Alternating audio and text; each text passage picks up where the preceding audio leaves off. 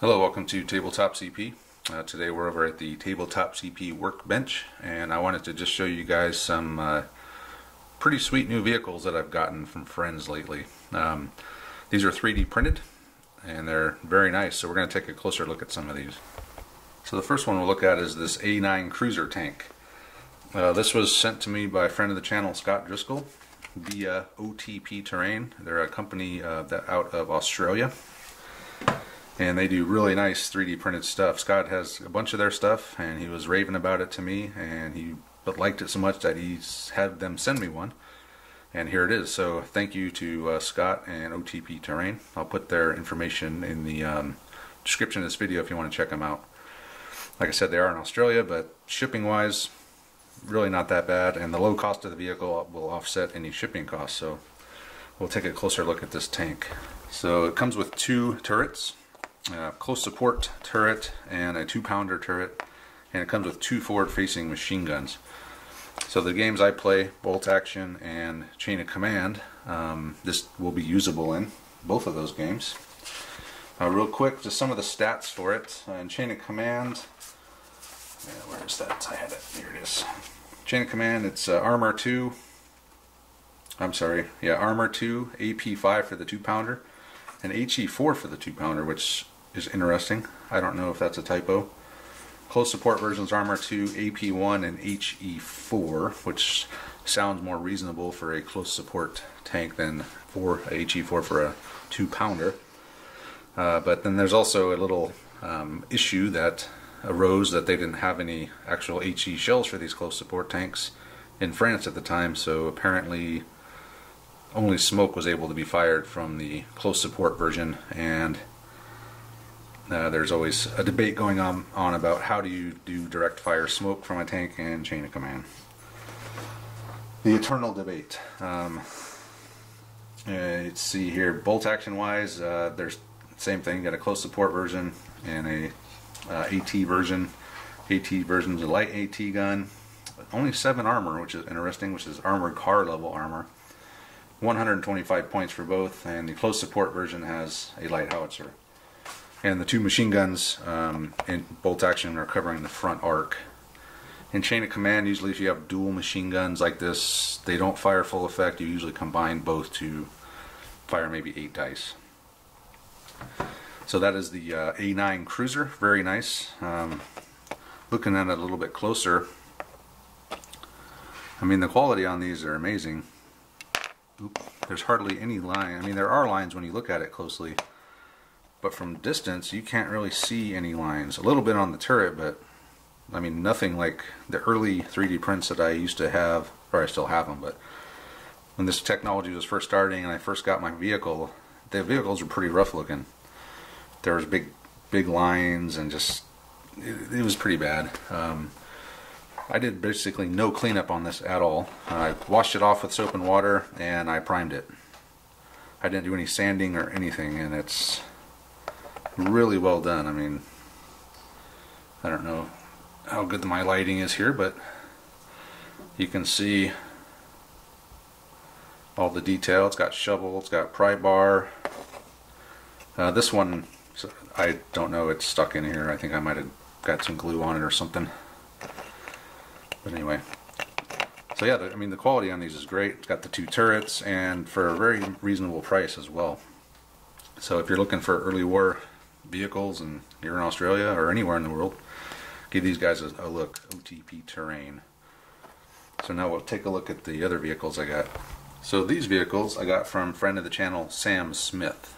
He's part of the Facebook group, and has a 3D printer, and he contacted me one day and asked me if I would be interested in some early war vehicles. That seems to be his specialty at the moment. So I said sure, and he sent me these, and I was just blown away by, I mean, how great they look. Obviously this one's painted already. I did paint this one for the Abbeville campaign that we are currently playing. But I mean, it just looks so good. The barrel of this thing is 3D printed. How is that even possible? I mean, it's perfectly round. There's a gap in there. It's got the little rivets. This one, of all of them, this one has the most lines on it. That's the most obvious. But Sam was saying that had something to do with trying to keep the scale of the gun and everything. That was the way it had to be.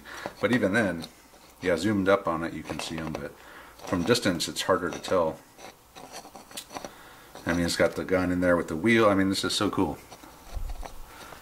So that is the Panzer I Bison, and that thing is a beast in both games. And bolt action, it's 155 points, heavy howitzer. And that is, well, probably the most devastating weapon in the entire game of bolt action. In chain of command, it's armor 2, AP8, HE13, which is a beast, 7 points. It is slow and unreliable and has an open body though. So it's got its downside, but if you can get a shot off with it, you're going to do some damage. Then of course the 3 Brens. Each one of these are the early war Brens. I think that's kind of what got Sam started with these, was when he saw me with my later war Brens, probably standing in. He decided maybe I needed some actual early war Brens, so here they are. You can see they got 2 crewmen each. And again, the lines are, well, very hard to see. I mean, it's just amazing to me how good these look compared to the early days of 3D printers that I saw. 3 of them. They got the Bren, or I guess it could be a boys even if you wanted. And then the last one is the, I have to look this up, French FMC or FCM 36. So this is a little French tank. Take a look at this, and this one is, I mean, probably the best, I think. It's just so smooth. The lines are so close together. Sam was saying that, you know, this, he puts it on the highest setting. It takes like twice as long, but I mean, it's worth it in the end with the results. Look at this. I mean, it's, you can barely even tell that's a 3D printed vehicle. I can't. I mean, the detail. Look at the detail of this little pickaxe here. It's just real thin. I mean, everything stands out. It's not melted in or blended in. Just super nice. I mean, look at the coax MG even. It's just a very fine machine gun, real thin. So yeah, I mean, this is really well done. And I really didn't even know anything about this tank. This is one he just kind of sent to me. I didn't ask for it, but I figured he figured I needed one, so here it is. So I'll paint it up and use it eventually, as I do with every model I get. So let's see, in bolt action, it's kind of a lame tank. It's got a low velocity light anti-tank gun. So +3 pen, which is, well, basically the same as a heavy autocannon. It does have 8 armor though, so it's a light tank and has a coax machine gun, and is 105 points. Chain of command, it's a little better. Armor 5, AP3, HE3, which is very mediocre, but I mean, what do you expect? It's probably some like post World War I design or something. I don't know really much about this tank. It has a coax machine gun, it's slow, and it's 4 support points.